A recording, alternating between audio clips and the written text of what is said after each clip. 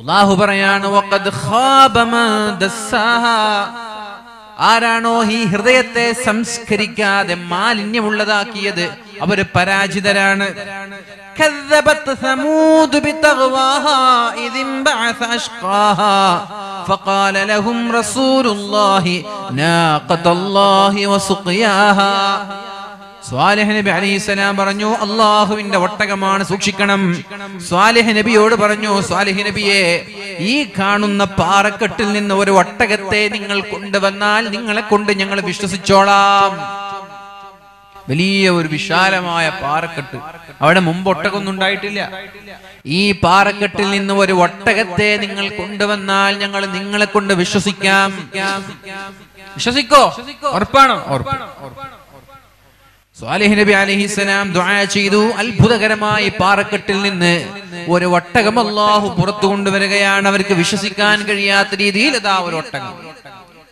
എന്നിട്ട് പറഞ്ഞു, നാഖതല്ലാഹി വസുഖിയാഹാ, ഇത് അല്ലാഹുവിന്റെ ഒട്ടകമാണ്, അതുകൊണ്ട് ഇതിന് വെള്ളം കൊടുക്കുന്ന കാര്യത്തിൽ കൃത്യനിഷ്ഠത വേണം, ഇതിനെ നിങ്ങൾ ദ്രോഹിക്കരുത് എന്ന് പറഞ്ഞു. ഫകദ്ദബൂഹു ഫഅഖറൂഹാ, സ്വാലിഹ് നബി അലൈഹിസ്സലാമിന്റെ ഈ ഒട്ടകത്തോടുള്ള അസൂയ കൊണ്ട് അവരാ ഒട്ടകത്തെ അറുത്തു കളഞ്ഞു. ഫദംദമ അലൈഹിം റബ്ബുഹും ബിദംബിഹിം ഫസവ്വാഹാ. അല്ലാഹു റബ്ബ് സുബ്ഹാനഹു വ തആല ആ സമുദായത്തെ നശിപ്പിച്ച രംഗമാണ് പറയുന്നത്.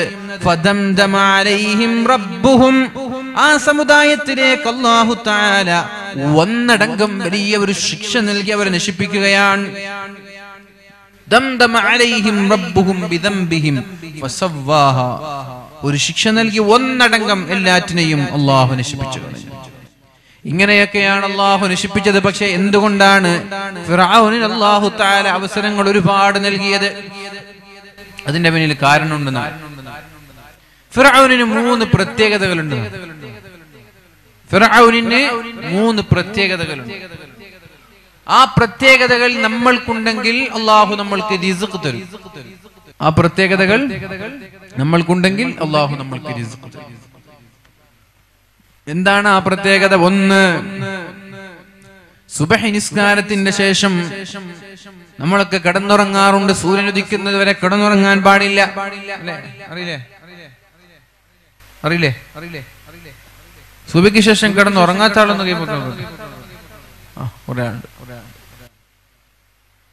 സുബഹി നിസ്കാരത്തിന്റെ ശേഷം കിടന്നുറങ്ങാൻ പാടില്ല. 5 മണിക്ക് ബാങ്ക് വിളിച്ചാൽ ഒരു 4:45 എണീറ്റ് 4:45 എണീറ്റ് തഹജ്ജുദ് നിസ്കരിച്ച് സുബഹി ബാങ്കിനെ കാത്തിരുന്ന് സുബഹിക്ക് പള്ളിക്ക് ജമാഅത്തിന് പോയി സുബഹി ജമാഅത്തായി നിസ്കരിച്ച് സൂര്യൻ ഉദിക്കുന്നത് വരെ ദിക്റിലും പരിശുദ്ധമായ ഖുർആനും ഓതി ദിക്ർ ചൊല്ലിക്കൊണ്ട് നമ്മൾ കാത്തിരിക്കണം. സൂര്യൻ ഉദിക്കുന്നത് വരെ ഉറങ്ങാൻ പാടില്ല. അങ്ങനെ ഉറങ്ങുന്ന വീടുകളിൽ അല്ലാഹു ദാരിദ്ര്യം നൽകും.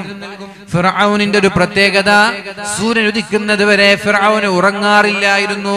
നിസ്കാരമൊന്നുമില്ല, പക്ഷേ എന്നാലും സൂര്യൻ ഉദിക്കുന്നത് വരെ ഫിർഔൻ ഉറങ്ങൂല. രാവിലെ എണീറ്റിട്ട് സൂര്യൻ ഉദിക്കുന്നത് വരെ ഉറങ്ങാറില്ലായിരുന്നു. ഖാറൂനിന് അല്ലാഹു തആല സമ്പാദ്യം ഉപയോഗിക്കാൻ അവസരം കൊടുത്തില്ല, പെട്ടെന്ന് കൊണ്ടുപോയി. പക്ഷെ എന്തുകൊണ്ടാണ് ഫിർഔനിന് ഒരുപാട് അവസരങ്ങൾ അല്ലാഹു നൽകിയത്? മഹാന്മാര് ചർച്ച ചെയ്യുന്ന വിഷയമാണിത്. 1, സുബഹിയുടെ സമയത്ത് സൂര്യൻ ഉദിക്കുന്നത് വരെ കിടന്നുറങ്ങാറില്ലായിരുന്നു. അങ്ങനെ ഉറങ്ങുന്നവരുണ്ടെങ്കിൽ ശ്രദ്ധിക്കണം, വീട്ടിലേക്ക് ദാരിദ്ര്യം വരും. സുബഹിക്ക് ശേഷം ഉറങ്ങുന്ന വീടുകളിൽ അല്ലാഹു ദാരിദ്ര്യം നൽകും. ആ വീടിന്റെ ഐശ്വര്യം അല്ലാഹു തിരിച്ചു കൊണ്ടുപോകും.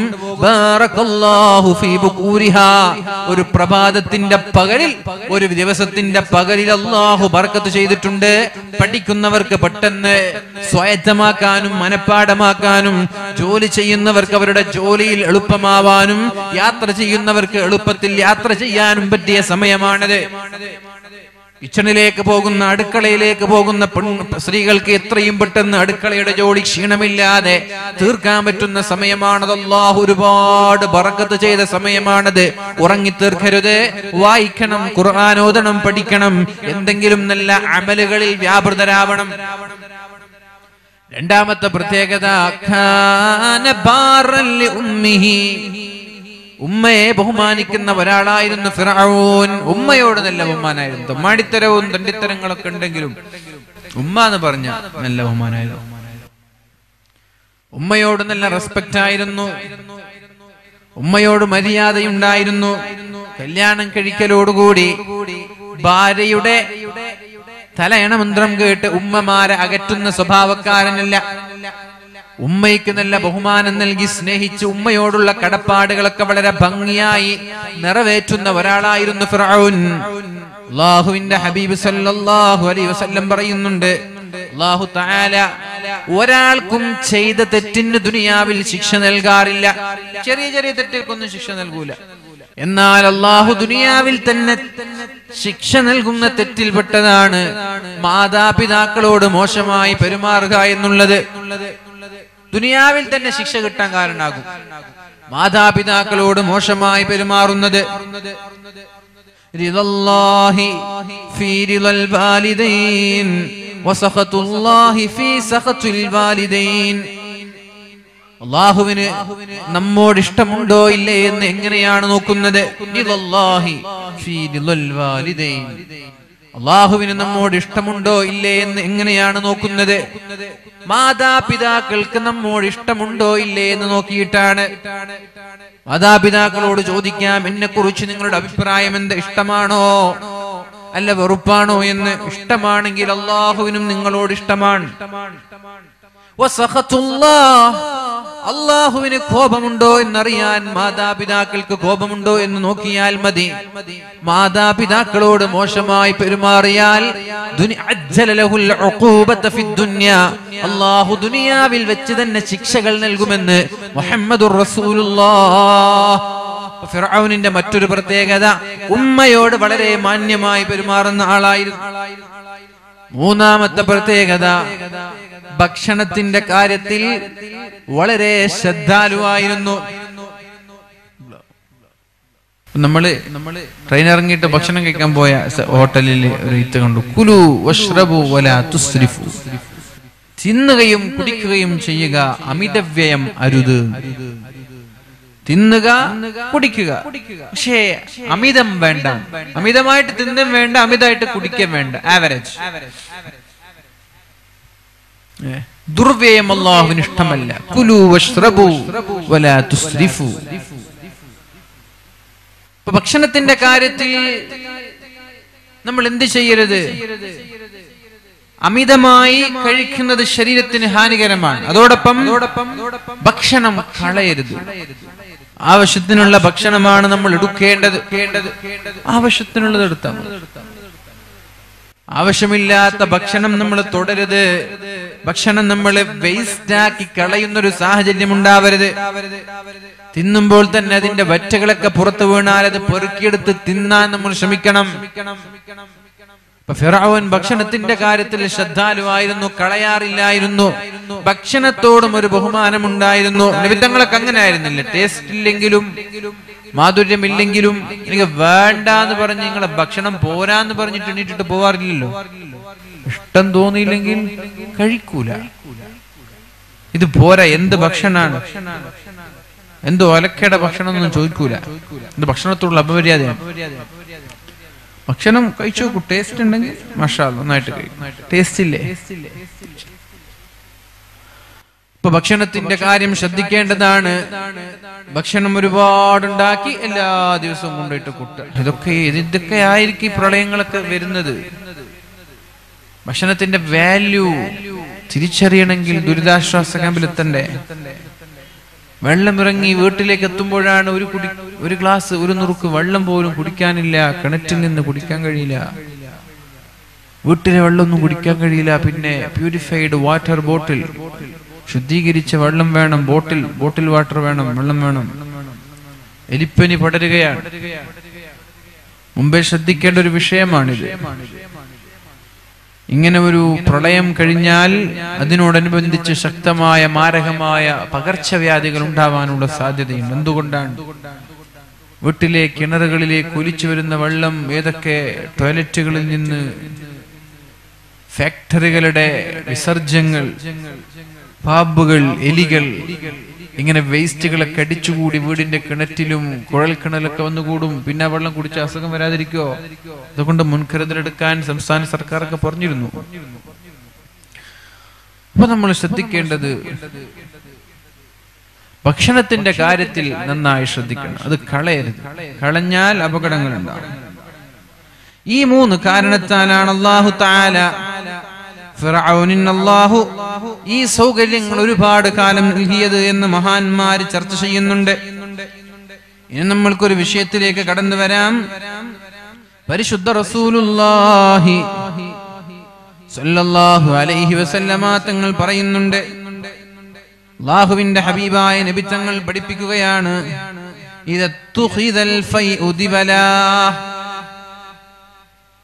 ജനങ്ങൾ പൊതുമുതൽ അന്യായമായി ഉപയോഗിക്കാൻ തുടങ്ങിയാൽ, പൊതുമുതൽ എന്ന് പറഞ്ഞാൽ പള്ളിയുടെ, സ്ഥാപനങ്ങളുടെ, പാർട്ടിയുടെ, പൊതുജനങ്ങളുടെ ഖജനാവിലെ, പൊതു ഖജനാവിൽ നിന്ന് അന്യായമായി ഉപയോഗിക്കുക, അഴിമതി നടത്തുക, കറപ്ഷൻ നടത്തുക. രാഷ്ട്രീയ നേതാക്കന്മാർ എത്ര അഴിമതിയുടെ കഥകളാണ് നമ്മൾ കേൾക്കുന്നത്, അല്ലെ?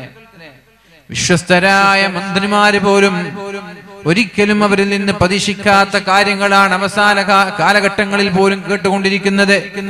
അവരിങ്ങനെ ചെയ്യൂല. മാന്യന്മാരായ രാഷ്ട്രീയക്കാർ പോലും 400 കോടിയുടെയും 4000 കോടിയുടെ ഒക്കെ അഴിമതി കേസുകളിൽ പെടുക. എന്നിട്ട് അത്തരം ആളുകൾക്ക് ക്ലീൻ ചിറ്റ് നൽകാൻ, അവരെ ന്യായീകരിക്കാൻ, അഴിമതിക്കാരെ പുറത്താക്കാനുള്ള ധൈര്യം പോലുമില്ലാത്ത രാഷ്ട്രീയ പാർട്ടികൾ. പൊതുമുതൽ അന്യായമായി ഉപയോഗിക്കുന്ന ഒരു കാലം കടന്നു വന്നാൽ, സ്ഥാപനങ്ങളുടെ സമ്പത്ത് പിരിച്ചെടുത്തിട്ട് സ്വന്തം ആവശ്യങ്ങൾക്ക് വേണ്ടി ഉപയോഗിക്കുന്ന കാലം, പള്ളിയുടെ ഖജനാവിലേക്ക് കൈയിട്ട് വാരുന്ന കാലം, മക്കാമിന്റെ ഖജനാവിലേക്ക് കൈയിട്ട് വാരുന്ന കാലം, ചോദിക്കാനും പറയാനും ആരുമില്ല. പൊതുജനങ്ങൾക്ക് ഉപകരിക്കേണ്ട, പൊതുജനങ്ങൾക്ക് നൽകേണ്ട സമ്പാദ്യങ്ങൾ ആളുകൾ അഴിമതി നടത്തി ദുരുപയോഗം ചെയ്യുന്നൊരു കാലം നമ്മളിലേക്ക് കടന്നു വന്നാൽ, അല്ലാഹുവിന്റെ ഹബീബ് സല്ലല്ലാഹു അലൈഹി വസല്ലം പറയുന്നുണ്ട്, ഭൂകമ്പങ്ങളെ, ശക്തമായ പ്രളയങ്ങളെ, കൊടുങ്കാറ്റുകളെ, തീക്കാറ്റുകളെ നിങ്ങൾ കാത്തിരുന്നു കൊള്ളണേ, അല്ലാഹുവിന്റെ അപകടങ്ങൾ നിങ്ങളിലേക്ക് കടന്നു വരുമെന്ന് മുഹമ്മദുർ റസൂലുള്ളാഹ്. രണ്ടാമത്തേത് പറഞ്ഞത് വൽ അമാനത്തു മഗ്നമാ, വൽ അമാനത്തു മഗ്നമാ, വിശ്വസ്തത കിട്ടാക്കനിയായി മാറിയാൽ, വിശ്വസ്തത ആരെയും വിശ്വസിക്കാൻ കഴിയാത്ത കാലം, ഉമ്മയെയും ഉപ്പയെയും മക്കളെയും എലിവിഷം നൽകി വധിച്ച് കാമുകന്മാരുടെ കൂടെ കിടപ്പറ പങ്കിട്ട സഹോദരിമാരുടെ കാലത്താണ് നമ്മൾ ജീവിക്കുന്നത്. സ്വന്തം മകളെ ഉപ്പയ്ക്ക് വിശ്വസിക്കാൻ കഴിയാത്ത കാലം, ഉമ്മയ്ക്ക് വിശ്വസിക്കാൻ കഴിയാത്ത കാലം, കാമുകനെ പറഞ്ഞയച്ച് ഭർത്താവിന്റെ തലയിലേക്കടിച്ച് ഭർത്താവിനെ കൊന്നുകളയാനും, ഭർത്താവിന്റെ ഉമ്മയെ കൊന്നുകളയാനും, സ്വന്തം തനിക്ക് ജനിച്ച കുഞ്ഞിനെ നിഷ്ഠൂരമായി കൊലപ്പെടുത്തുന്ന വീഡിയോ എടുത്ത് അയക്കാനും പറഞ്ഞ സഹോദരിമാരുള്ള കാലത്താണ് നമ്മൾ ജീവിക്കുന്നത്. ഭർത്താവിന് ഭാര്യയെ വിശ്വസിക്കാൻ പറ്റാത്ത കാലം വന്നാൽ ഭാര്യയ്ക്ക് തിരിച്ചും പെരുന്നാളിന്റെ വസ്ത്രം വാങ്ങാൻ വേണ്ടി ഭാര്യയെയും 2 മക്കളെയും കൂട്ടി വാങ്ങി പുത്തനുടുപ്പുകൾ വാങ്ങി തിരിച്ചു വരുന്ന വഴിയിൽ ആക്സിഡന്റിൽ കായലിലേക്ക് വീണു എന്ന് ജനങ്ങളെ തെറ്റിദ്ധരിപ്പിക്കാൻ വേണ്ടി ബൈക്ക് തന്റെ കയ്യിലുണ്ടായിരുന്ന വാഹനത്തെ കായലിലേക്ക് തള്ളി കാമുകിയുടെ കൂടെ ജീവിതം ചെലവഴിക്കാൻ വേണ്ടി യാതൊരു മടിയില്ലാത്ത കാട്ടാളത്തം ചെയ്യുന്ന മനുഷ്യമൃഗങ്ങളുള്ള കാലമാണിത്. ഭാര്യയ്ക്ക് ഭർത്താവിനെ, ഭർത്താവിന് ഭാര്യയെ വിശ്വസിക്കാൻ പറ്റാത്ത കാലം. ഏത് കാമുകന്മാരായാലും 3 വയസ്സുള്ള, 1 വയസ്സുള്ള, 4 മാസം പ്രായമുള്ള മക്കളെ പോലും കൊന്നുകളയാനും ഒഴിവാക്കി ഒളിച്ചോടാനും തയ്യാറാകുന്ന സഹോദരിമാരുള്ള കാലമാണിത്. അതാണ് പറഞ്ഞത്, മക്കൾക്ക് മാതാപിതാക്കളെ വിശ്വസിക്കാൻ പറ്റാത്ത കാലം. ഒരു 100 രൂപയ്ക്ക് വേണ്ടി, 200 രൂപയ്ക്ക് വേണ്ടി, 2000 രൂപയ്ക്ക് വേണ്ടിയൊക്കെ ചങ്ങാതിമാരുടെ കഴുത്തെറുത്ത് കൊലപ്പെടുത്തുന്ന കാലമാണിത്. ഗൾഫിലേക്ക് പോകുന്ന ചങ്ങാതിമാരെ ഒരു പാക്ക് കഞ്ചാവ് അല്ലെങ്കിൽ ഏതെങ്കിലും മയക്കുമരുന്നുകൾ, ബ്രൗൺ ഷുഗർ ഒക്കെ നൽകിക്കൊണ്ട് അവിടുന്ന് കിട്ടുന്ന തുച്ഛമായ ലാഭത്തിന് വേണ്ടി സ്വന്തം ചങ്ങാതിമാരെ പറ്റിക്കുന്ന കാലമാണിത്. സ്വന്തം ചങ്ങാതിമാർ കൂടെ ജീവിച്ചവർ മൂത്താപ്പയാണെന്നുള്ള പ്രതീക്ഷയോടെ ബൈക്കിൽ കയറി യാത്ര ചെയ്തിട്ട് മൂത്താപ്പ ഒരിക്കലും ഇങ്ങനെ ചെയ്യുമെന്ന് പ്രതീക്ഷിക്കാതെ സ്വന്തം ഉപ്പയുടെ ജ്യേഷ്ഠനാണ് തന്റെ അനുജന്റെ മകനെ ഒരു കുളത്തിലേക്ക് പുഴയിലേക്ക് വലിച്ചെറിയുന്നത് നീന്താനറിയാത്ത കൊച്ചുമകനെ ദിവസങ്ങളായിട്ടില്ല. അഥവാ വിശ്വസ്തത കിട്ടാക്കനിയായി മാറി. ആർക്കും ആരെയും വിശ്വസിക്കാൻ പറ്റാത്തൊരു കാലം വരെ ചതി, വഞ്ചന, ഗൂഢാലോചന, ഗൂഢോത്രം, ഇങ്ങനെ മനുഷ്യന് മറ്റൊരാളെ വിശ്വസിക്കാൻ പറ്റാത്ത കാലമായി മാറി.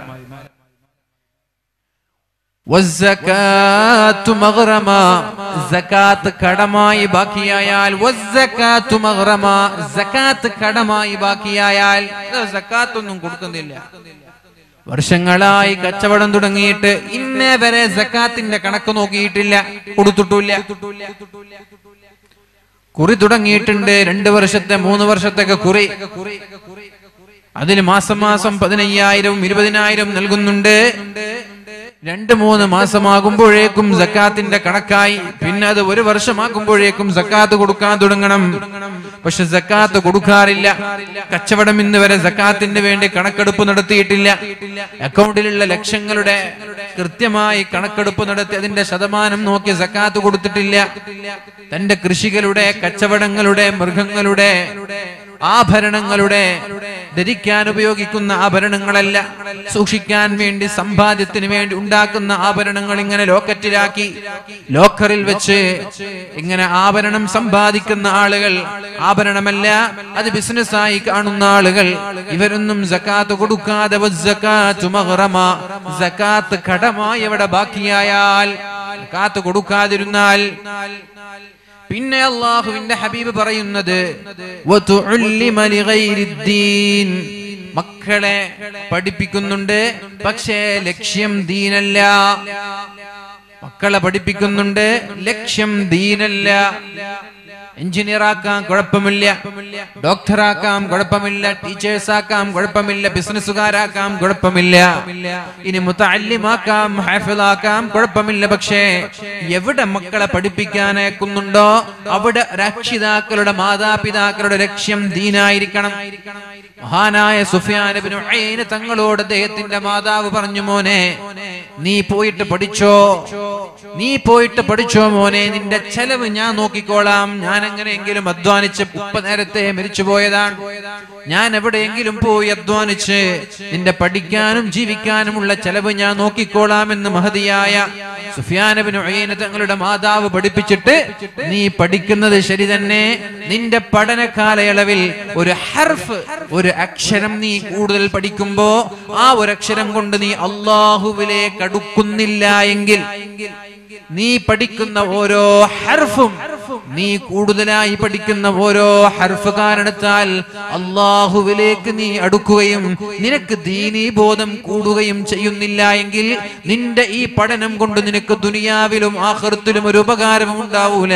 അതുകൊണ്ട് ഓരോ ഹർഫ് പഠിക്കുമ്പോഴും അല്ലാഹുവിലേക്ക് അടുക്കണമെന്ന ഉപദേശം നൽകി മക്കളെ പഠിപ്പിച്ചിരുന്ന ഉമ്മമാരുടെ കാലത്തിൽ നിന്ന് പഠിച്ചു വളർന്ന് വലിയൊരു മുതലാളിയാവണം, നല്ലൊരു നേതാവാകണം, നല്ലൊരു ബിസിനസ്സുകാരാവണം, നല്ലൊരു ഡോക്ടറാവണം, നല്ല വാക്കൻസി ഉള്ള ജോലി എവിടെയെന്ന് നോക്കിയിട്ട് മക്കളെ ദീനിയായ ബോധമില്ലാതെ, ദീനിയായ ചിട്ടയില്ലാതെ, ദീൻ എന്താണെന്നറിയാതെ മക്കൾക്ക് പഠിപ്പിക്കുന്ന ഉമ്മമാരും ഉപ്പമാരും നിങ്ങളുടെ കാലഘട്ടത്തിൽ ഉണ്ടായാൽ, ഇനി മദ്രസയിലേക്കും ഹിഫ്ള് പഠിപ്പിക്കാനും ദീനീ സ്ഥാപനങ്ങളിലേക്കും പറഞ്ഞേക്കുന്നത് എന്റെ മകൻ പഠിച്ച ഹാഫിളായി എന്റെ സമുദായത്തിനും എന്റെ ദീനിനും എന്റെ നാടിനും ഉപകരിക്കണമെന്ന നിയത്തല്ല. ആളുകൾ പറയണം എന്റെ മകൻ ഹാഫിളാണ്, വലിയൊരു ആലിമാണെന്ന്. എന്റെ മകൻ പഠിച്ച് വലുതായാൽ എന്റെ ദീനിന് സേവനം ചെയ്യണം, എന്റെ മകൻ ഡോക്ടറായാൽ സമുദായത്തിന് സേവനം ചെയ്യണം, എഞ്ചിനീയർ ആയാൽ അങ്ങനെ ദഅവത്ത് നടത്തണം, ടീച്ചറായാൽ ഇങ്ങനെ ദഅവത്ത് നടത്തണം. എവിടെ ഏത് രക്ഷിതാക്കൾ എന്ത് പഠിപ്പിക്കുകയാണെങ്കിലും ആ പഠനത്തിലൂടെ, മക്കളിലൂടെ മാതാപിതാക്കൾ ഉദ്ദേശിക്കുന്നത് ദീനല്ലാതെ ഭൗതിക താല്പര്യമായി മാറിയാൽ, അങ്ങനെ ഒരു കാലം നിങ്ങളിലേക്ക് കടന്നു വന്നാൽ നിങ്ങളുടെ കാര്യം കഷ്ടമാണ്.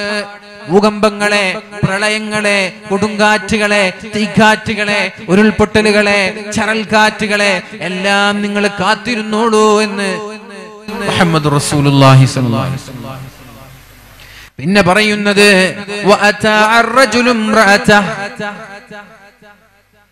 ഒരു ഭർത്താവ്, ഒരു പുരുഷൻ ഭാര്യയെ അനുസരിക്കുക, ഭാര്യയെ സ്നേഹിക്കുക, കുഴപ്പമൊന്നുമില്ല, നല്ല കാര്യമാണ്.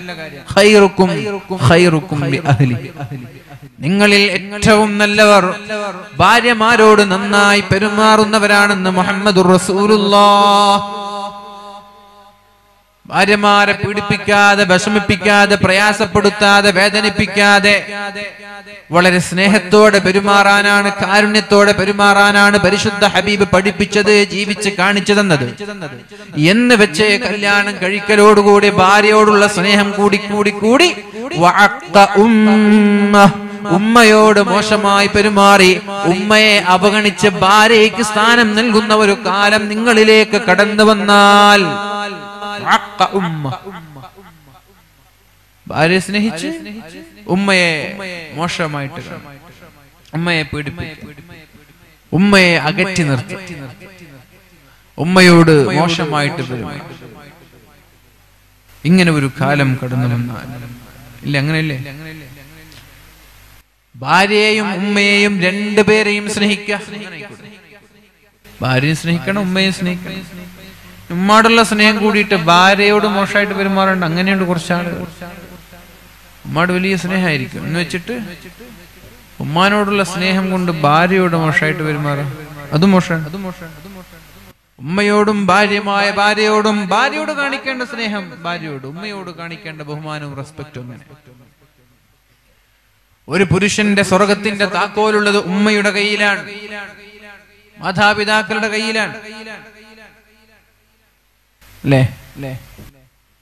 ഒരു പുരുഷന്റെ, ഒരു ഭർത്താവിന്റെ സ്വർഗമുള്ളത് ഭർത്താവിന്റെ ഉമ്മയുടെ കയ്യിലാണ്. ഉമ്മ കൊടുക്കണം ചാവി, ഉമ്മ ചാവി കൊടുത്തില്ലെങ്കിൽ സ്വർഗം കാണൂല. എന്നാൽ ഒരു പെണ്ണിന്റെ സ്വർഗമുള്ളത് ഭർത്താവിന്റെ കയ്യിലാണ്, ഭർത്താവ് കൊടുക്കണം ചാവി. അപ്പൊ രണ്ടുപേർക്കും ഒന്നിച്ച് സ്വർഗത്തിലേക്ക് പോകണമെങ്കിൽ ഭാര്യയും ഭർത്താവും ഭർത്താവിന്റെ ഉമ്മയെ സ്നേഹിച്ച് കലഹങ്ങളില്ലാത്ത കുടുംബം, സന്തുഷ്ടമായ കുടുംബം, സന്മനസ്സുള്ള കുടുംബം, ഇങ്ങനെ ഒരു കുടുംബമാക്കി മാറ്റണം. പിണക്കങ്ങളും കലഹങ്ങളുമില്ലാത്ത, പിളർപ്പില്ലാത്ത, കലർപ്പില്ലാത്ത, സംശുദ്ധമായ സ്നേഹത്തിന്റെ പ്രതീകമായി നമ്മുടെ വീടുകൾ മാറണം. അതിന് പകരം നമ്മുടെ വീടുകൾ മാറുന്നത് കലഹങ്ങളുടെ, കോലാഹലങ്ങളുടെ, പ്രശ്നങ്ങളുടെ ഒരു ഭവനമായി, വീടായി മാറിപ്പോയി.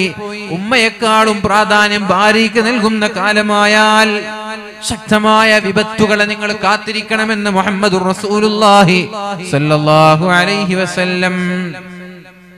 പിന്നെ പറഞ്ഞു വഅദ്നാ സ്വദീഖഹു വഅഖ്സാ അബാ, ചങ്ങാതിമാരെ അടുപ്പിക്കുക, ഉപ്പമാരെ അകറ്റുക. പ്രാധാന്യം സുഹൃത്തുക്കൾക്ക്. ഉപ്പമാർക്കൊരു പ്രാധാന്യവുമില്ല, ഉപ്പമാർക്ക് യാതൊരു സ്ഥാനവുമില്ല. ചങ്ങാതിമാരോട് കൂടുതൽ സ്നേഹം, ഉപ്പമാരെ അകറ്റി നിർത്തുക. അവര് പറഞ്ഞതൊന്നും കേൾക്കുന്നില്ല. എന്നാൽ ഫ്രണ്ട്ഷിപ്പിന് ജീവൻ നൽകുന്നവർ ഉപ്പമാരുടെ വാക്കുകൾക്ക് കാതോർക്കാതെ സുഹൃത്തുക്കളെ ഓൺലൈൻ വഴി, ഫേസ്ബുക്ക് വഴി, ഇൻസ്റ്റ വഴി, വാട്സപ്പ് വഴി അടുപ്പിച്ച്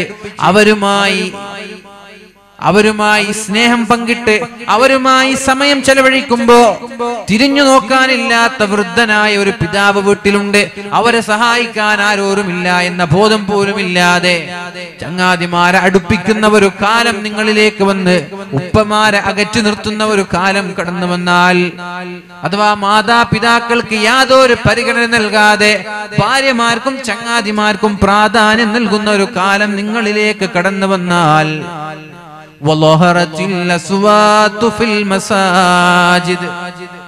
പള്ളികൾ കോലാഹലമുള്ളതാവുക, പള്ളികളിൽ ശബ്ദങ്ങൾ ഉണ്ടാവുക, ശബ്ദ മലിനീകരണം ഉണ്ടാവുക, പള്ളികളിൽ അലങ്കോലം ഉണ്ടാവുക, പള്ളികളിൽ അക്രമങ്ങൾ ഉണ്ടാവുക, അടിപിടി ഉണ്ടാവുക,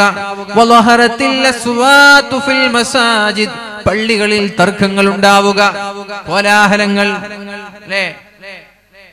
പള്ളികളിൽ വെച്ച് വാളെടുക്കുക, പരസ്പരം വെട്ടുക, പള്ളിയുടെ മിമ്പറിൽ കയറി ഉസ്താദുമാരെ തെറി വിളിക്കുന്നത്, പള്ളികളുടെ മിമ്പറിൽ കയറി ഉസ്താദുമാരെ തടയുന്നത്, ഗ്രൂപ്പിസത്തിന്റെ പേരിൽ, പാർട്ടിയുടെ പേരിൽ നമ്മുടെ നാട്ടിലുള്ള പള്ളികളിൽ കയറി കോലാഹലങ്ങൾ ഉണ്ടാക്കി ശബ്ദമുഖരിതമായി ദുനിയാവിന്റെ കാര്യങ്ങൾ ചർച്ച ചെയ്യപ്പെടുന്ന ഒരു വീടായി നമ്മുടെ പള്ളികൾ മാറിയാൽ ഒരു നാടിന്റെ ഭരണാധികാരി, ഒരു കുടുംബത്തിന്റെ ഭരണാധികാരി, ഒരു സമുദായത്തിന്റെ ഭരണാധികാരി തമ്മാടിയായി മാറുക. സത്യത്തിൽ നേതാക്കളാവേണ്ടത് മുത്തഖീങ്ങളാണ്, തഖ്വയുള്ളവരാണ്. പക്ഷേ ദൗർഭാഗ്യവശാൽ തമ്മാടികൾ നേതാവാവുക. ആത്മാർത്ഥത തൊട്ട് തീണ്ടിയിട്ടില്ലാത്ത ആളുകളൊക്കെ രാഷ്ട്രീയതയുടെ തലപ്പത്തെത്തുക. സമ്പത്തിന്റെ പേരിൽ, തറവാട്ടിന്റെ പേരിൽ, സ്വാധീനത്തിന്റെ പേരിൽ. പക്ഷേ നിരന്തരമായി ആത്മാർത്ഥമായി ശരീരം പണയം വെച്ച് പ്രവർത്തിക്കുന്ന എത്രയോ പ്രവർത്തകർ ഇന്നും ഒരു സ്ഥാനം പോലും ലഭിക്കാതെ മെഴുകുതിരിയായി ഇങ്ങനെ അരിഞ്ഞു തീരുകയാണ്. എന്നാൽ വെള്ളക്കതറും വെള്ള തുണിയുമിട്ട് ഇസ്തിരി പൊളിയാതെ കുപ്പായമിട്ട് നടക്കുന്ന ചില ആളുകൾ സ്വാധീനം ഉപയോഗിച്ച് രാഷ്ട്രീയത്തിന്റെ ഉന്നതമായ തസ്തികയിലെത്തുക. ആത്മാർത്ഥത തൊട്ടു തീണ്ടിയിട്ടില്ലാത്തവർ, വിശ്വസ്തത തൊട്ടു തീണ്ടിയിട്ടില്ലാത്തവർ, കപടന്മാരായ ആളുകൾ നാട് ഭരിക്കുന്ന ഒരു കാലം നിങ്ങളിലേക്ക് കടന്നു വരും. അങ്ങനെ കടന്നു വന്നാൽ പ്രളയങ്ങളും ഭൂകമ്പങ്ങളും ശക്തമായ കൊടുങ്കാറ്റുകളും അള്ളാഹുവിന്റെ നിരന്തരമായ ശിക്ഷകളും കാത്തുകൊള്ളണേ എന്ന് മുഹമ്മദുർ റസൂലുള്ളാഹ്. وكان زعيم القوم أرذلهم وكان زعيم القوم أرذلهم. നാട്ടിന്റെ സമുദായത്തിന്റെ നേതാക്കന്മാർ നിന്ദ്യരാവുക. ഒരു സമുദായത്തിന്റെ, ഒരു പാർട്ടിയുടെ, ഒരു കുടുംബത്തിന്റെ ഉത്തരവാദിത്തം ഏറ്റെടുക്കുന്ന നേതാക്കന്മാർ നിന്ദ്യരാവുക. തഖ്വയുള്ളവർക്ക് പ്രാധാന്യമില്ല, അല്ലാഹുവിനെ പേടിയുള്ളവർക്ക് അംഗീകാരമില്ല. സമ്പത്ത് നോക്കി, നോട്ടുകെട്ട് നോക്കി, സ്ഥാനമാനം നോക്കി, തറവാട് നോക്കി സ്ഥാനങ്ങൾ നൽകി അവരെ പൂജിക്കുന്ന, അവരെ ഉന്നതമായ തസ്തികയിൽ കൊണ്ടെത്തിക്കുന്ന ഒരു കാലം നിങ്ങളിലേക്ക് കടന്നു വന്നാൽ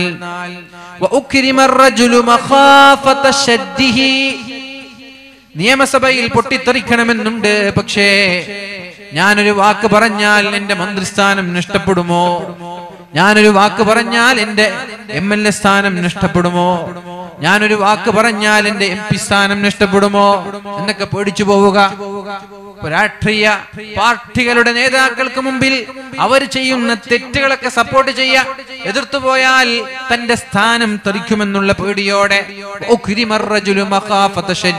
ഇനി പള്ളിയിലേക്ക് കടന്നു വന്നാൽ പള്ളിയുടെ സ്ഥാനം, ഞാൻ പള്ളി പ്രസിഡന്റിനെതിരെ, പള്ളി കമ്മിറ്റിക്കെതിരെ, സെക്രട്ടറിക്കെതിരെ എന്തെങ്കിലും ഒരു വാക്ക് പറഞ്ഞാൽ അടുത്ത ഇലക്ഷനിൽ എന്നെ തട്ടുമോ എന്ന പേടി.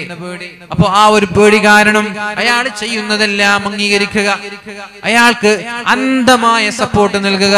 തെറ്റാണെങ്കിലും ശരിയാണെങ്കിലും അങ്ങോട്ട് ന്യായീകരിക്കുന്ന ഒരു കാലം വരിക. അയാളെ ശർറിനെ പേടിച്ചിട്ടാണ് ബഹുമാനിക്കുന്നത്. അയാൾ ചെയ്യുന്നത് ശരിയായത് കൊണ്ടല്ല. ഞാൻ ബഹുമാനിച്ചില്ലെങ്കിൽ എന്നെ അയാൾ തഴയും, എന്നെ അയാൾ ഇരുത്തേണ്ടിടത്തിരുത്തും. ആ ഒരു പേടിയോടെ എല്ലാ തോന്നിവാസങ്ങൾക്കും, എല്ലാ അധർമ്മങ്ങൾക്കും കട്ട സപ്പോർട്ട് നിൽക്കുന്ന ചില ആളുകൾ നമ്മുടെ നാട്ടിലുണ്ടാവുക. അയാളുടെ ശർറിനെ പേടിച്ചിട്ടാണ് ഒരാളെ ബഹുമാനിക്കുന്നത്.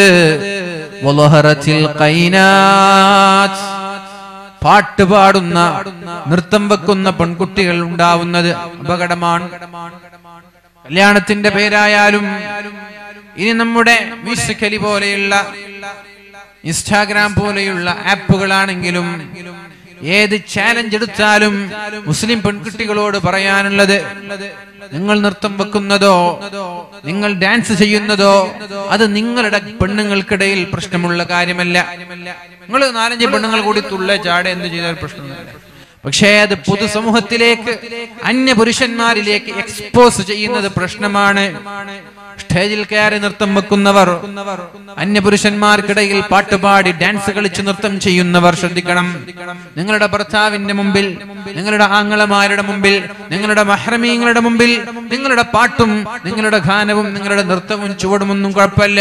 പക്ഷേ പൊതുജനങ്ങൾക്കിടയിലേക്ക് നിങ്ങളുടെ ശരീരത്തെ നിങ്ങൾ ഇങ്ങനെ ആടിപ്പാടി പ്രദർശിപ്പിക്കുന്നത് ശക്തമായ ദുരന്തങ്ങൾക്ക് കാരണമാകും, ശക്തമായ പരീക്ഷണങ്ങൾക്ക് കാരണമാകുമെന്ന് മുഹമ്മദുർ റസൂലുള്ളാഹ്. സോഷ്യൽ ആപ്പുകൾ ഉപയോഗിക്കുന്ന ആളുകൾക്കൊക്കെ അറിയാം എത്ര ലാഘവത്തോടെയാണ് നമ്മുടെ പെൺകുട്ടികളൊക്കെ ഡാൻസും പാട്ടും ഡയലോഗും അഭിനയങ്ങളും ഒക്കെ നടത്തുന്നത്, ഓരോരോ ചാലഞ്ചുകൾ ഏറ്റെടുക്കുന്നത് നമ്മുടെ പെൺകുട്ടികൾ. ഹറാമായ മ്യൂസിക്കുകൾ പാടില്ലെന്ന് പറഞ്ഞ് ഉപയോഗിക്കാൻ അനുവദിച്ചു തരാത്ത, ലഹരി പോലെ ശരീരത്തെ മത്തിലേക്ക് കൊണ്ടെത്തിക്കുന്ന, ഹറാമിലേക്ക് വ്യഭിചാരത്തിലേക്ക് കൊണ്ടെത്തിക്കുന്ന ചില മ്യൂസിക്കുകളുണ്ട്. അത്തരം മ്യൂസിക്കുകൾ ഉപയോഗിക്കുന്നതും ശക്തമായ അള്ളാഹുവിന്റെ ശിക്ഷയ്ക്ക് കാരണമാകുമെന്ന് മുഹമ്മദുർ റസൂലുള്ളാഹ്. വശുരിബത്തിൽ ഖുമൂർ, കള്ള് കുടിക്കുന്ന ഒരു കാലം നിങ്ങളിലേക്ക് കടന്നു വന്നാൽ ലാഘവത്തോടെ കള്ളു കുടിക്കുക. ആണുങ്ങളും പെണ്ണുങ്ങളും വ്യത്യാസമില്ല. പഠിക്കാൻ വേണ്ടി ഏതെങ്കിലും കലാലയങ്ങളിൽ, ക്യാമ്പസുകളിൽ ചെന്ന് അവിടെ പോയി ഹോസ്റ്റലുകളിൽ താമസിച്ച്, ഹോസ്റ്റലുകളിൽ കണ്ട മതസ്ഥരുടെ കൂടെ നിന്നിട്ട്, കണ്ട ചെമ്മാടികളുടെ കൂടെ നിന്നിട്ട് മടിയില്ലാതെ കള്ളു കുടിക്കുക. ആര്? നമ്മുടെ പെൺകുട്ടികൾ തന്നെ. കഞ്ചാവ് അടിക്കുന്നുണ്ട് നമ്മുടെ പെൺകുട്ടികൾ, മയക്കുമരുന്ന് ഉപയോഗിക്കുന്നുണ്ട്, വിൽക്കുന്നുണ്ട്, അതിന്റെ അഡിക്റ്റ് ആയവരുണ്ട്. മയക്കുമരുന്ന് ഉപയോഗിച്ച് വ്യഭിചാരത്തിന്റെ ശൃംഖലകളിൽപ്പെട്ടവരുണ്ട്, വ്യഭിചരിച്ച് ബ്ലാക്ക്മെയിൽ ചെയ്യപ്പെടുന്നവരുണ്ട്. തമാശയല്ല. വശുരിബത്തിൽ ഖുമൂർ, കള്ള് കുടിക്കുന്ന ഒരു കാലം ലാഘവത്തോടെ ഹറാമാണെന്ന ബോധമുണ്ടായിട്ടും ധിക്കാരത്തോടെ കള്ള് വ്യാപകമായി ആളുകൾ കുടിക്കാൻ തുടങ്ങി, കഞ്ചാവ് വ്യാപകമായി അടിക്കാൻ തുടങ്ങി, ലഹരിയും മയക്കുമരുന്നും വ്യാപകമായി മടിയില്ലാതെ നിസ്സാരമായി കണ്ട് ഇതൊക്കെ ഹലാലായി ചിത്രീകരിച്ച് ഉപയോഗിക്കുന്ന ഒരു കാലം നമ്മളിലേക്ക് കടന്നു വരും. കടന്നു വന്നാൽ വലഅന ആഖിറു ഹാദിഹിൽ ഉമ്മത്തി അവ്വലഹാ, നേരത്തെ കഴിഞ്ഞു പോയവർക്ക് തിരിഞ്ഞില്ല, ഞങ്ങളാണ് തിരിഞ്ഞവർ. അവർക്ക് എന്തറിയാൻ? അവരാണ് ഞങ്ങളെ വഴിപിഴപ്പിച്ചത്, അവർ ചെയ്തത് തെറ്റാണ്. മുൻകാലത്തുള്ള ഗതകാല ചരിത്രങ്ങളിൽ ഇസ്ലാമിന്റെ ഉന്നതമായ സ്ഥാനങ്ങളിൽ ഇടം പിടിച്ച സൂഫി വര്യന്മാരെ, മഹാന്മാരെ, ഔലിയാക്കളെ ധിക്കരിച്ച് അവരെ ശപിക്കുന്ന, അവരെ പുച്ഛിക്കുന്ന ഒരു കാലം നിങ്ങളിലേക്ക് കടന്നു വരും. അങ്ങനെയൊക്കെ ഉണ്ടായാൽ ശക്തമായ തീക്കാറ്റുകളുണ്ടാകും, കൊടുങ്കാറ്റുകളുണ്ടാകും, പ്രളയങ്ങളുണ്ടാകും, വസൽസല, ഭൂകമ്പങ്ങളും ഉരുൾപൊട്ടലുകളും ഉണ്ടാകും. വസൽസല, ഭൂകമ്പങ്ങളും ഉരുൾപൊട്ടലുകളും ഉണ്ടാകും. വഖസ്ഫൻ, ഭൂമി വിഴുങ്ങിക്കളയും, വീടിനെ വിഴുങ്ങും, കിണറിനെ വിഴുങ്ങും, മനുഷ്യരെ വിഴുങ്ങും, ബിസിനസ് സാമ്രാജ്യങ്ങളെ, സ്ഥാപനങ്ങളെ, പാലങ്ങളെ, റോഡുകളെ എല്ലാം ഭൂമി വിഴുങ്ങും. കോലം തന്നെ അള്ളാഹു മാറ്റിമറിച്ചു കളയും. ചരൽക്കാറ്റുകൾ, ആകാശത്ത് നിന്ന് ചരൽക്കാറ്റുകൾ അഥവാ ചരൽ കല്ലുകളാണ് മഴയ്ക്ക് പകരം വരുന്നത്. നല്ല കോരിച്ചൊരിയുന്ന മഴയാണെന്ന് പറഞ്ഞ് പുറത്തിരുന്നാൽ തലയിലേക്ക് കല്ല് വീണ് തൽക്ഷണം മരിച്ചു പോകുന്ന ചരൽക്കാറ്റുകൾ ഉണ്ടാകും. പിന്നെ ഇതിന് തത്തുല്യമായി സമാനമായ നിരന്തരമായ മാരകമായ മറ്റുള്ള അപകടങ്ങളും അള്ളാഹു നൽകും. നിപ്പ പോലെയുള്ള വൈറസ്, അതുപോലെ തന്നെ മാരകമായ പകർച്ചവ്യാധികൾ നൽകും. ഇതൊക്കെ എങ്ങനെയുണ്ടായി?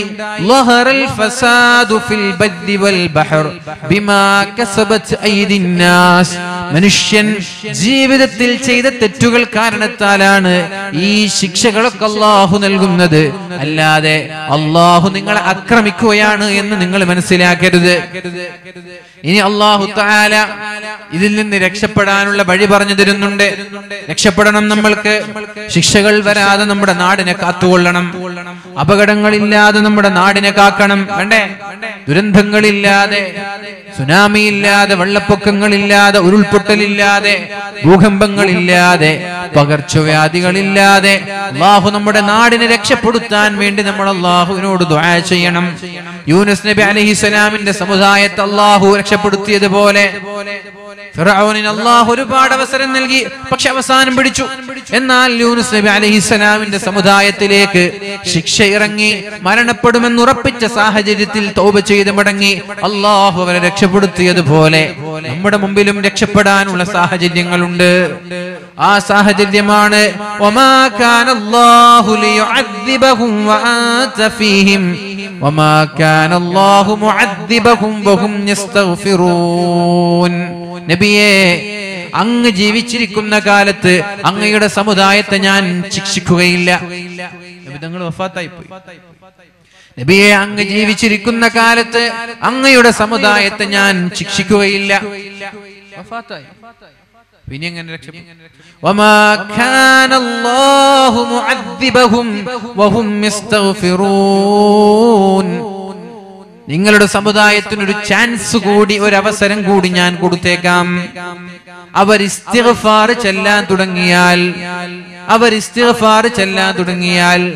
എല്ലാവരും അസ്തഗ്ഫിറുല്ലാഹൽ അലീം അഥവാ പശ്ചാത്തപിച്ച് തൗബ ചെയ്ത് അല്ലാഹുവിലേക്ക് മടങ്ങി ഇസ്തിഗ്ഫാർ വർദ്ധിപ്പിക്കാൻ തുടങ്ങിയാൽ അസ്തഗ്ഫിറുല്ലാഹൽ അലീം അസ്തഗ്ഫിറുല്ലാഹൽ അലീം മിണ്ടാതിരിക്കുന്ന സമയങ്ങളിലൊക്കെ ഇസ്തിഗ്ഫാർ വർദ്ധിപ്പിക്കണം. ദിവസത്തിലെ രാവിലെ ഒരു 100, പകൽ സമയത്ത് ഒരു 100, രാത്രി സമയത്ത് 100, മിനിമം 200 ഒരു ദിവസത്തിൽ ചെല്ലണം. അസ്തഗ്ഫിറുല്ലാഹൽ അലീം അസ്തഗ്ഫിറുല്ലാഹൽ അലീം അല്ലാഹുവേ പുറത്തുതാ, അസ്തഗ്ഫിറുല്ലാഹൽ അലീം അല്ലാഹുവേ പുറത്തുതാ. അങ്ങനെ ഇസ്തിഗ്ഫാർ ചൊല്ലിക്കൊണ്ടേയിരുന്നാൽ, ഇസ്തിഗ്ഫാർ വർദ്ധിപ്പിച്ചാൽ വമാ കാനല്ലാഹു മുഅദ്ദിബഹും വഹും യസ്തഗ്ഫിറൂൻ. എല്ലാവരും ഇസ്തിഗ്ഫാർ ചൊല്ലണം. വയസ്സായ ഉമ്മമാര്, വീട്ടിലുള്ള രക്ഷിതാക്കൾ, നാട്ടിലുള്ള എല്ലാ ആണുങ്ങളും പെണ്ണുങ്ങളും ചെറുത് വലുത് വ്യത്യാസമില്ലാതെ എല്ലാവരും ഇസ്തിഗ്ഫാർ വർദ്ധിപ്പിക്കുന്ന ആളുകളായാൽ അല്ലാഹുവിന്റെ അദാബിൽ നിന്ന് നമ്മൾക്ക് രക്ഷപ്പെടാം. അല്ലാഹു രക്ഷപ്പെടുത്തട്ടെ, അല്ലാഹു നമ്മെ രക്ഷപ്പെടുത്തട്ടെ.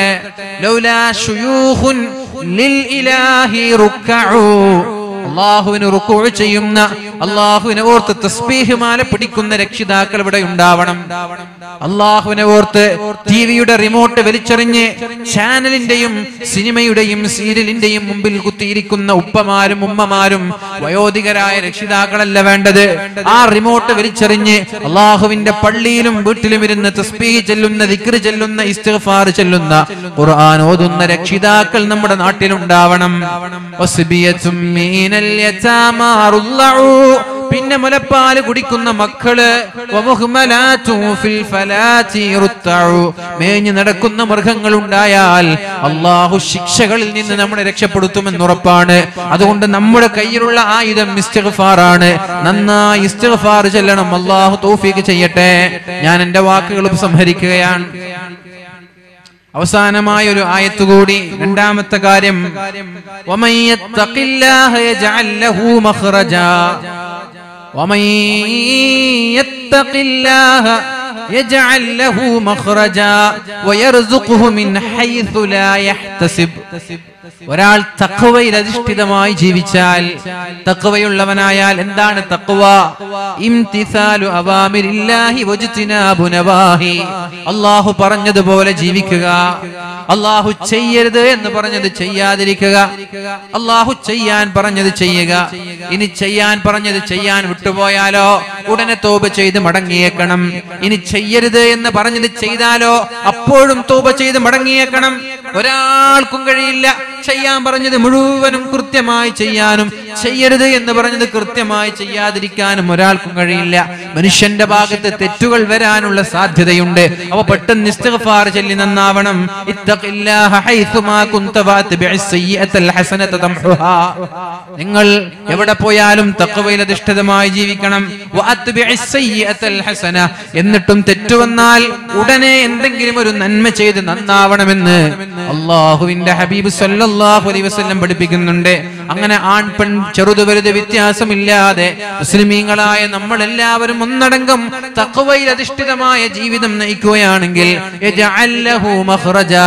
എല്ലാ പ്രശ്നങ്ങൾക്കും അല്ലാഹു പരിഹാരം കാണിച്ചു തരും. എല്ലാ പ്രശ്നങ്ങൾക്കും അല്ലാഹു പരിഹാരം കാണിച്ചു തരും.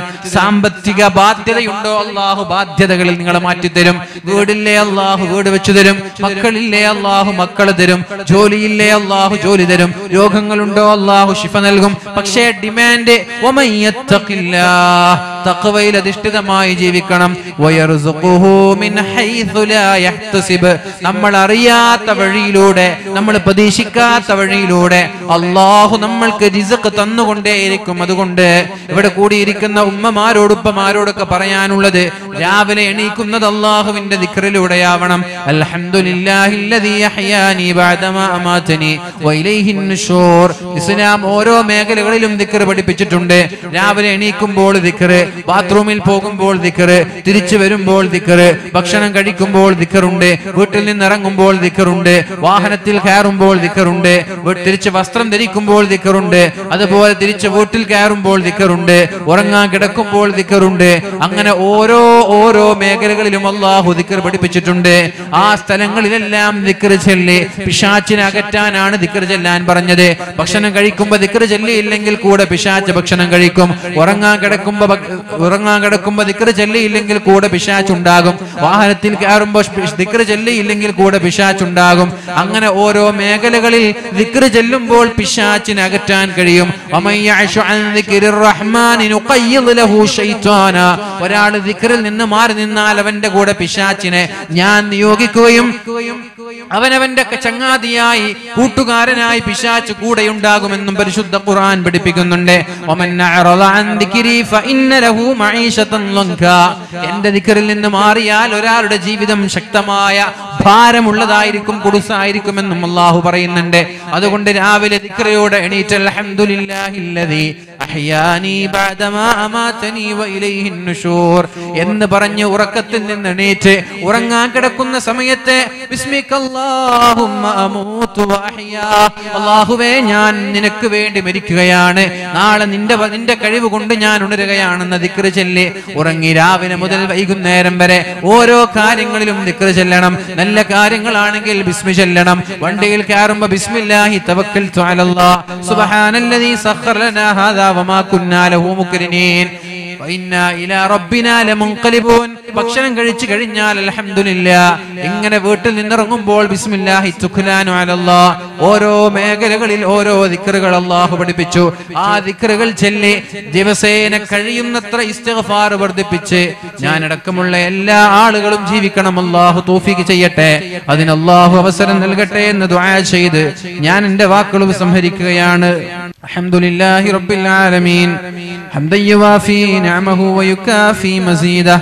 اللهم صل على سيدنا محمد وعلى آل سيدنا محمد. اللهم اغفر لنا ولوالدينا ربنا ارحمهم كما ربونا صغارا. അർഹമുർ റഹീമായ അല്ലാഹുവേ, ഞങ്ങളുടെ മാതാപിതാക്കൾക്ക് പുറത്തു കൊടുക്കണേ അല്ലാ. ജീവിച്ചിരിക്കുന്നവർക്ക് ആഫിയത്തും ഇസ്സത്തും നൽകണേ അല്ലാ. മരിച്ചുപോയവർക്ക് മഗ്ഫിറത്തും റഹ്മത്തും നൽകണേ അല്ലാ. അല്ലാഹുവേ, ഞങ്ങളുടെ ജീവിതത്തിൽ വന്നുപോയ തെറ്റുകുറ്റങ്ങൾ പുറത്തു തരണേ അല്ലാ. ഇനിയുള്ള കാലം തെറ്റു ചെയ്യാതെ ജീവിക്കാൻ നീ ഞങ്ങൾക്ക് തൗഫീഖ് നൽകണേ അല്ലാ. اللهم صل على سيدنا محمد وعلى آل سيدنا محمد. ربنا هب لنا من أزواجنا وذرياتنا قرة أعين واجعلنا للمتقين إماما. ربنا هب لنا من لدنك ذرية طيبة إنك سميع الدعاء. അല്ലാഹുവേ, ഞങ്ങളുടെ ഭാര്യമാരും മക്കളെ പരസ്പരം കൺകുളിർമയുള്ളവരിൽ ചേർക്കണേ അല്ലാ. അല്ലാഹുവേ, ആക്സിഡന്റ് പറ്റി നമ്മുടെ ഒരു ഉസ്താദ് മരിച്ചുപോയ അല്ലാഹുവേ മഗ്ഫിറത്ത് നൽകണേ അല്ലാ. കുടുംബത്തിന് ക്ഷമ പ്രദാനം ചെയ്യണേ അല്ലാ. അത്തരം അപകടങ്ങളിൽ നിന്ന് നീ ഞങ്ങളെ കാക്കണേ അല്ലാ. അല്ലാഹുവേ, ആരൊക്കെയാണോ അതുകൊണ്ട് പ്രയാസം അനുഭവിക്കുന്നത് ആ വീട്ടുകാർക്കൊക്കെ നീ സമാധാനം നൽകണേ അല്ലാ. ആ സഹോദരൻ ആ ഉസ്താദിന്റെ ഖബറുടെ മുഖ്റവിയായ ജീവിതം നീ സന്തോഷത്തിലാക്കണേ അല്ലാ. اللهم صل على سيدنا محمد وعلى آل سيدنا محمد. അല്ലാഹുവേ, വിവാഹ പ്രായമെത്തിയവർക്ക് കുഫുവത്ത ഇണകൾ നൽകണേ അല്ലാ. കല്യാണം കഴിഞ്ഞവർക്ക് സ്വാലിഹീങ്ങളായ മക്കൾ നൽകണേ അല്ലാ. മക്കളില്ലാതെ നീ ഒരാളെയും പരീക്ഷിക്കല്ലേ അല്ലാ. നൽകിയ മക്കളെയൊക്കെ നീ സ്വാലിഹീങ്ങളിൽ ഉൾപ്പെടുത്തണേ അല്ലാ. ബുദ്ധിശക്തി നൽകണേ അല്ലാ. ഓർമ്മശക്തി നൽകണേ അല്ലാ. നാടിനും സമുദായത്തിനും മാതാപിതാക്കൾക്കും ദീനിനും ഉപകരിക്കുന്ന മക്കളാക്കണേ അല്ലാ. اللهم إنا نعوذ بك من زوال نعمتك وتحول عافيتك وفجاءة نقمتك وجميع سخطك. അല്ലാഹുവേ, നീ തന്ന നിഅമത്ത് മരണം വരെ നിലനിർത്തണേ അല്ലാ. നീ തന്ന ആഫിയത്ത് മരണം വരെ നിലനിർത്തണേ അല്ലാ. മാരകമായ രോഗങ്ങളിൽ നിന്ന്, ശർറായ ഖലായിൽ നിന്ന്, അപകടങ്ങളിൽ നിന്ന്, പെട്ടെന്നുള്ള മരണങ്ങളിൽ നിന്ന് ഞങ്ങളെയും ഞങ്ങളോട് ബന്ധപ്പെട്ടവരെ നീ കാക്കണേ അല്ലാ. ഭക്ഷണം നൽകിയ വീട്ടുകാർക്ക് ഖൈറായ ഭക്ഷണം നൽകണേ അല്ലാ. ഇഹപര വിജയം നൽകണേ അല്ലാ. അവിടെ മറപ്പെട്ട് കിടക്കുന്ന മഹാനുഭാവന്റെ ഉഖ്റവിയായ ദറജ നീ വർദ്ധിപ്പിക്കണേ അല്ലാ. അവരുടെ ബർക്കത്ത് കൊണ്ട് ഞങ്ങളുടെ ജീവിതം നീ ധന്യമാക്കണേ അല്ലാ. അല്ലാഹുവേ, നിന്റെ ത്വഅത്തിൽ ആഫിയത്തോടെയുള്ള ഇസ്സത്തോടെയുള്ള ദീർഘായുസ്സ് നൽകി ആഖിബത്ത് നന്നായി പുഞ്ചിരിച്ച് ഈമാൻ സലാമത്തായി മരിച്ച് ഖബർ ജീവിതം സന്തോഷത്തിൽ ചെലവഴിച്ച് ഒരു സെക്കൻഡ് പോലും നരകത്തിൽ കിടക്കാത്ത അദാബില്ലാത്ത ഹിസാബില്ലാത്ത സ്വർഗ്ഗം ഞങ്ങൾക്ക് നൽകണേ അല്ലാ. റബ്ബനാ തഖബ്ബൽ മിന്നാ ഇന്നക അൻതസ് സമീഉൽ അലീം വതുബ് അലൈനാ ഇന്നക അൻതത് തവ്വാബുർ റഹീം.